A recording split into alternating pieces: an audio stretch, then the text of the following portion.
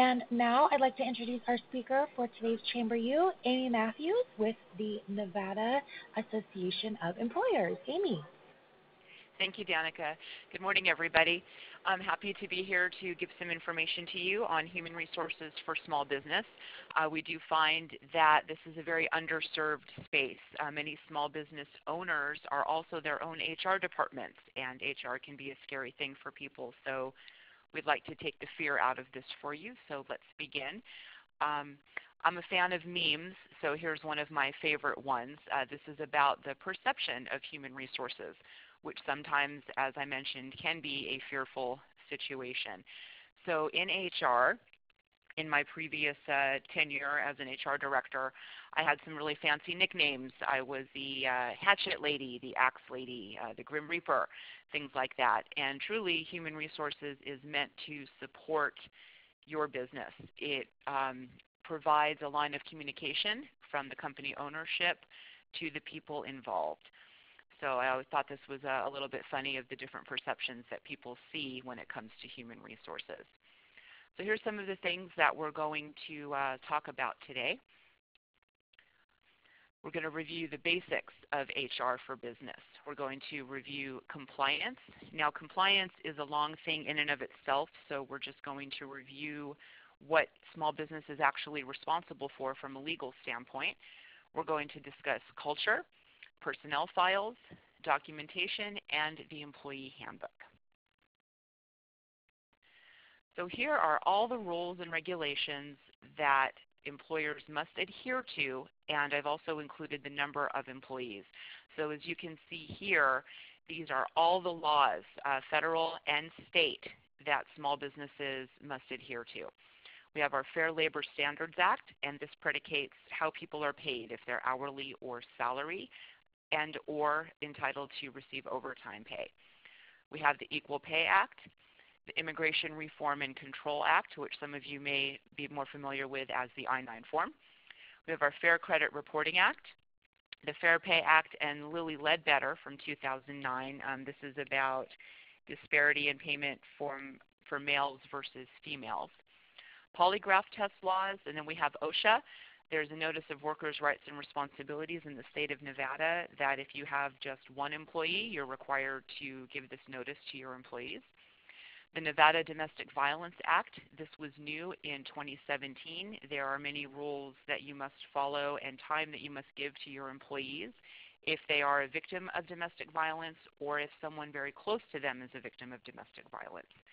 And then we have for our military, USERA, the Uniformed Services Employment and Reemployment Rights Act. This is from 1994 and involves how to keep your people who may need to leave for military duty employed with you.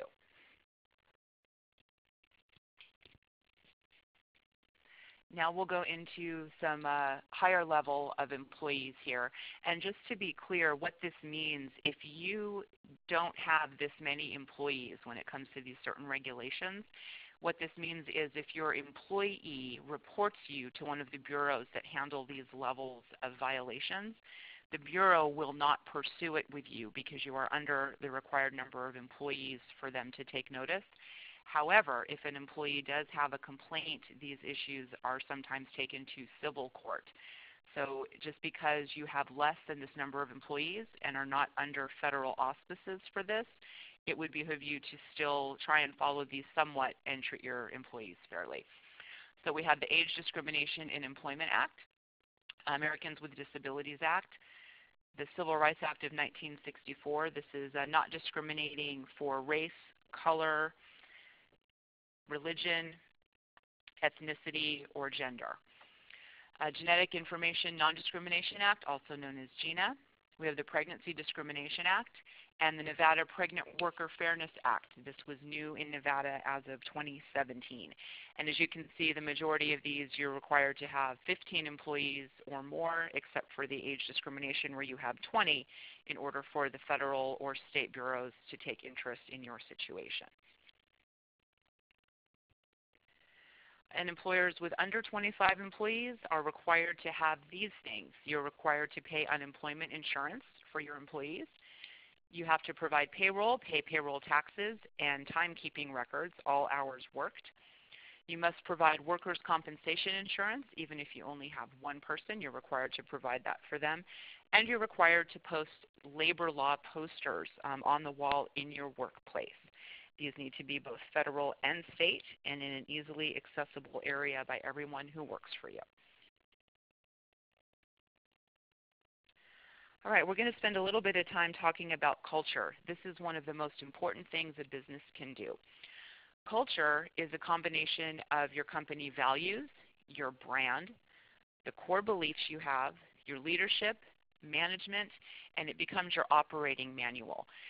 There's a trend these days about employees who become dissatisfied not necessarily with their job but with their boss. So they leave the boss or they leave the manager. They don't leave the company. They don't leave the work. They can do the work that they do anywhere because skills are transferable, but many employees are looking for a fit, something that feels right. And I cannot stress enough the importance of knowing what your culture is. So let's drill down into that just a little bit. All right, culture is the personality of the company, the shared values, practices, and beliefs of the company's employees. That's our textbook definition. So drilling down into that a little bit, as a business owner, and if you are an HR person for a business, you need to know, why are you in business? The minute that you go into business as an owner and you have to hire an employee, it's vital to communicate the reasons for you being in business to the very first person you hire and everybody after that. Because this way, your mission, your statement, the reason for doing everything you do is clear and at the front of the line all the time. This can affect your profitability and your productivity and your work efficiency. So make sure that you know what this is and that it's very well communicated. Another rule of thumb that we recommend is to hire for fit and train for skill. So let's talk about an engineer. An engineer can be an engineer anywhere they want to be. But if you have a culture that's somewhat motivated and uplifting and a lot of fun personalities going on, you may not want to hire the engineer who's very quiet and introverted and doesn't get along well with others. You can train people to do just about anything, but you can't train for fit. You can't train common sense, so that's very important to do. And remember, as I stated before, you set the tone as the owner or as the HR manager. Culture flows from the top down. Lead by example. Make sure that your mission and your message are communicated well so that everyone in your company is working towards the same thing all the time.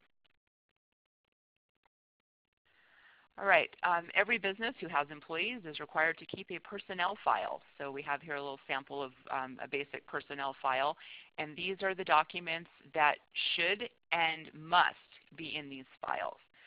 So we recommend an employee info sheet. This has information such as your employee's name, contact information, potential outside contact if there's an injury at work, or if your employee doesn't come in one day, you need to call somebody. So not so much a next of kin, but just another method of reaching out to that person. This employee info sheet would also include the job title, the rate of pay, who the employee is reporting to, and their date of hire. We highly recommend keeping a signed employment application on file and or a resume. The reason to retain a signed application is that your application should be tailored to your business, and there are certain things that may be required for your business. And if you have an employee who falsely represents themselves and you find out about it later, grounds for termination are easy when you have a signed misstatement from them. So that's something we definitely recommend as a layer of protection for you as a business owner. W-4 is the tax information. This is required. This tells you how much in taxes you're going to take out of your employee's payroll check. A signed handbook acknowledgement.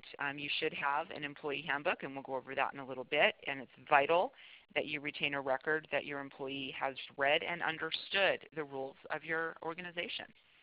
Any training documentation should go in your file. And then we have the Notice of Worker Rights and Responsibilities. This is an OSHA requirement in the state of Nevada. You should have a job description so that your employee and you both know what they're doing and what is expected. Any disciplinary actions should be kept in the file. This can be as simple as an email that describes an incident that occurred or a formal written warning. Time off requests and payroll records also need to be kept in the personnel file. Now, rule of thumb is that these following documents belong in a separate file due to privacy issues. So child support orders, wage garnishments, those go in a different place. The I-9, that is a federal requirement that these be kept in a separate folder. You can keep them in a binder, but they do not belong with the other records of your employee. Any medical information, workers' compensation claims, injuries, documentation, and drug tests and background results belong in a separate file. So for some people, you may have one file that's for payroll and general employment information, and a second file for their benefit information should you offer that. I've provided this basic retention schedule just as rule of thumb. This is some of the questions that we get asked a lot. So this gives you a good idea of how long you're supposed to keep all this fun stuff. Personnel files is 3 to 7 years past termination date. Payroll and time records is time of employment plus 5 years.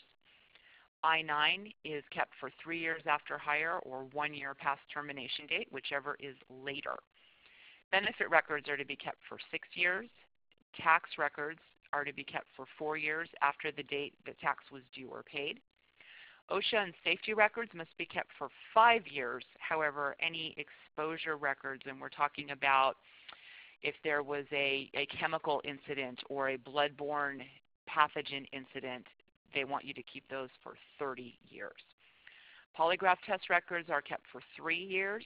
Affirmative action plans and data for 2 years. If you do credit checks, those credit reports must be kept for 1 year, and it's a good rule of thumb to shred them at disposal.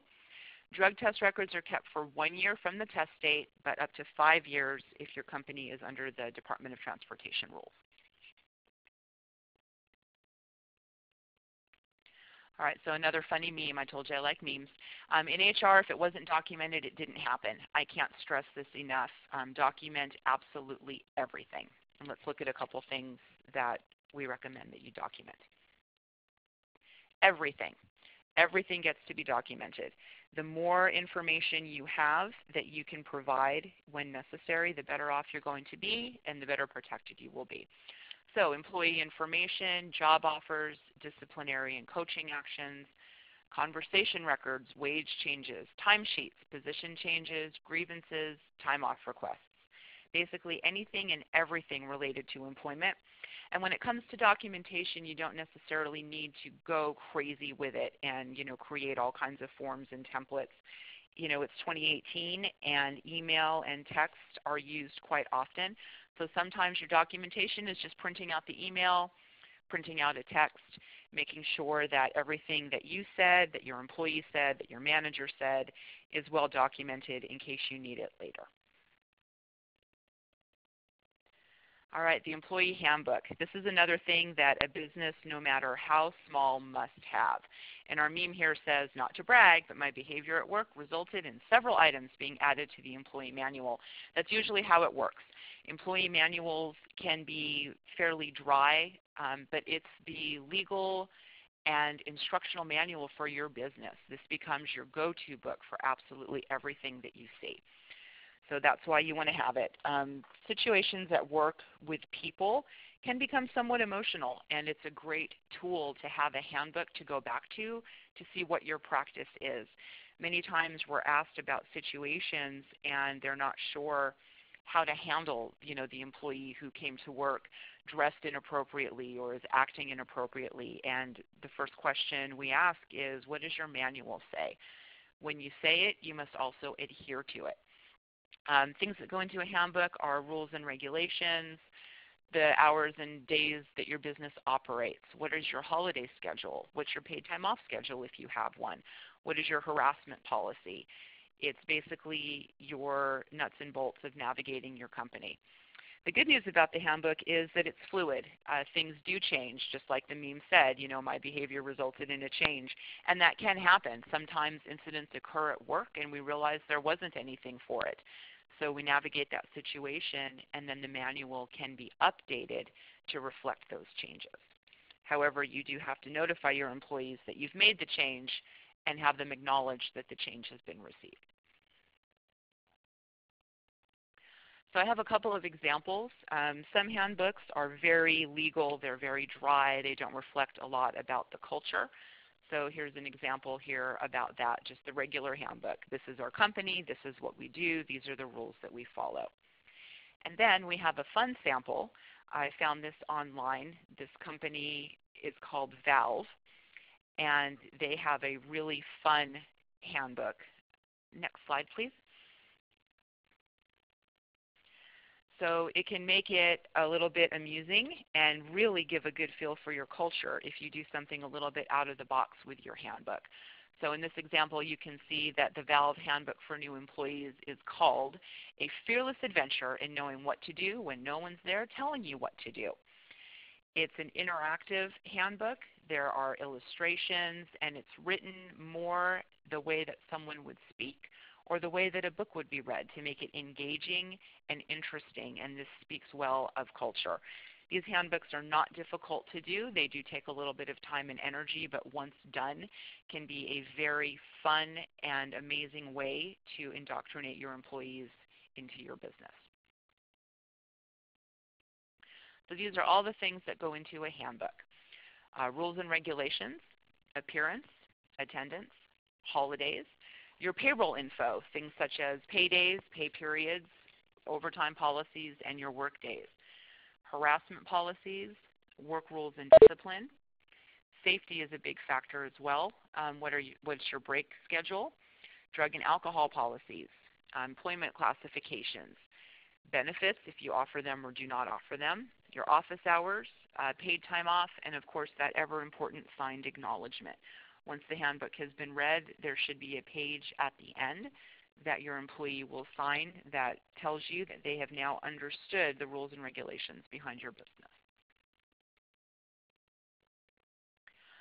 That's all, just a quick overview of some of the things that we feel are important for small business. And if anyone has any questions, now would be a great time. Again, if you'd like to ask a question, feel free to do so in the chat box in the bottom left corner of your screen, or you can press *7 on your phone to unmute your line.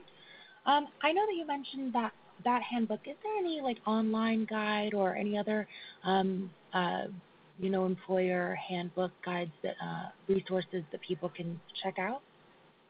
There are a lot of resources for handbooks. If you go to Google and put in employee handbooks, so many things will pop up. The example that I gave in there for the Valve company will come up. There's a lot of human resource websites that will do the same. My only caution with creating one from scratch is that if you don't know what your federal and state regulations are to include in the handbook, you can run into a situation where you've omitted something or you've included something that maybe isn't relevant. So while you can certainly create one by yourself, I wouldn't necessarily recommend it. Or if you do it, have somebody, have an HR professional or an employment law attorney review that for you. We do have a question. So someone is asking about, younger generations. There's a stereotype kind of to that the younger generations like to job hop, or there's no job loyalty. So what would you say to small businesses who are looking to incentivize younger generations to stay in positions? From personal experience, the younger generation, and I think we're probably talking about millennials, are all about culture. And they want to have a voice, and they want to know how they're doing, and they really want to be passionate and engaged in their positions. This is an old rule of thumb actually with HR. It applies to any age, but specifically to the younger generations. They really just want a home and they want to be involved. So the best way to attract and retain younger employees is to give them that voice, let them know that they're heard, give them feedback on how they're doing, both good and bad, and involve them as often as you can when it's relevant in the decisions that they're making about their job and about the business. And of course, it's always good to have competitive levels of pay. If you're paying $3 an hour less than everybody else who does what you do, you're not going to have much success in getting them in the door in the first place if the money is what they're looking at as well as the culture fit. Awesome. Thank you so much. Mm-hmm. And I just want to remind everyone that if you think of a question later, feel free to contact, and I think your contact information is going to be up here. You can feel free to contact Amy directly if you have any questions, right? Yeah. Yes, absolutely. I would be more than happy to answer any questions that anyone might have in this space. Perfect. Well, I want to thank you all so much for joining us today on this webinar, Chamber University. Thank you so much, Amy and the Nevada Association of Employers. Really appreciate you being here. Of course. Thank you for having us. We're honored to be a part of your Chamber University series. And again, thank you so much for being here today. And we do these Chamber Universities every Friday morning at 10 a.m. So I invite you all to join us next week where we talk strategies to help you organize and implement your goals. So if you're interested in setting up more goals for your business and implementing them properly, come and join us next week. Thank you again, and I look forward to hearing next week's topic. Thank you.